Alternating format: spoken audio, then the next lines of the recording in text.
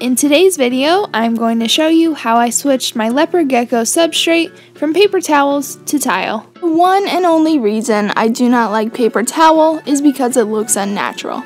It's really great otherwise because it's easy to keep clean and it's safe for geckos. I just thought that since she's going to be spending her whole life in this tank, I want it to look as nice as possible. I think tile is a good option because it's still easy to clean, but it looks very natural. Now, as far as where I got my tiles from, I actually got them from our pool because we redid it a few years ago and we had a lot of tiles left over. I'm going to be using the blue tiles that you can see here. Very first thing I did is measure the inside of the tank, and then I drew marker on our tiles so that we would know where to cut them, and they should hopefully all fit in the tank perfectly. Because we did not have the proper equipment to cut tile, we ended up using a variety of methods to eventually cut it, but it was a lot of work. The first method that we tried was to use a Dremel to score the tile.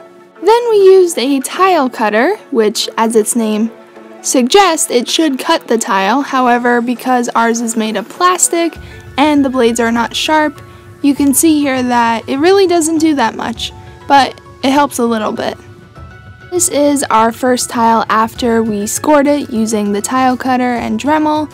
I missed filming it, but as you can see, it broke cleanly and we were really excited about that. After that, we just smoothed out the edges so that they weren't sharp. Excited by our success with the first one, we tried the same method again, first using the Dremel, then using the tile cutter, and then breaking it with a hammer. But as you can see, this is what happened. After that, we brought in the heavy-duty equipment that we were hopeful would cut the tile much easier. This included an angle grinder, which was supposed to cut it very easily. Of course, that wasn't the case, and it really only scored the tile the same way that the Dremel did, so we still ended up having to score it with the angle grinder and then use the tile cutter before breaking it with the hammer. However, none of the tiles cut cleanly the way the first one had, and they all broke off at least little pieces. This didn't really bother me because I thought I can just glue them back together. Only little pieces chipped off or they broke in half. It wasn't like they shattered into a million pieces, so if I want to, I can just glue them. This is what our tiles looked like when they were all finished and were ready to go in the tank. Just to give you an idea of what Savannah's tank looked like before we put the tile in, this is it. As I said before, I like paper towel because it's really easy to keep clean and there's no risk of impaction, but as you can see here, it's not very natural. Now comes the fun part of actually putting the tile in the tank. Before I do that, I have to remove all of her decorations and hides. Then of course, I need to actually take her out of the tank, which was easier said than done because she was in her humid hide and I can't just grab her out of there, so instead I had to lure her out with a little mealworm, which took some time, but eventually she went for that. You can see here that she's gotten way better with handling. I've only had her for like a month and a half, and she just let me easily scoop her up and put her in this little tank while I redo her home. As you can see here, I am taking all the paper towel out of her tank. She has a few extra layers over where the heat mat was because it gets too hot, and she also has a paper towel in her litter box corner. And then she has 2 layers of paper towel covering the entire bottom.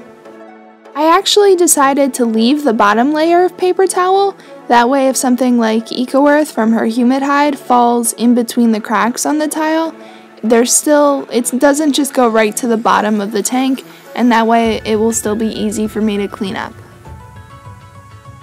And here you have the whole bottom of the tank once it's done. I'm really happy with how it looks. As you can see here, I left the one corner that had cracked, I left it just exposed, because that way I'll be able to lift the tiles up easily, and her warm hide is actually going to be covering that, so you won't be able to see it at all. I also decided to leave a paper towel in her bathroom corner, that way it will still be easy for me to clean up. Here is the tank when it's all finished, and I am so happy with how it looks. It's very natural. Now I'm just going to put Savannah back in her tank and see what she thinks of it. As you can see here, she definitely knew the ground was different, and she spent a long time exploring it, so I think she likes it. Savannah, I'm coming home. Savannah, we'll never be Savannah, the beauty of the world, Savannah. Let's all take a walk, Savannah.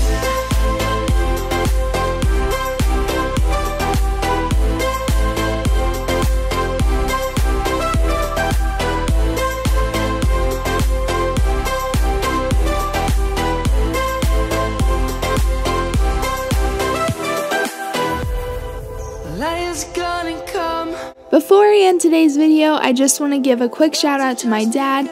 He helped me cut all the tile and he just helped me figure it all out. This project definitely would not have happened without him. So thank you, Dad, for helping me. Alright guys, so if you enjoyed the video, leave a like, and if you are not subscribed yet, be sure to do that so that you can see many more videos on my leopard gecko as well as my other animals. I'll see you guys next time. Bye!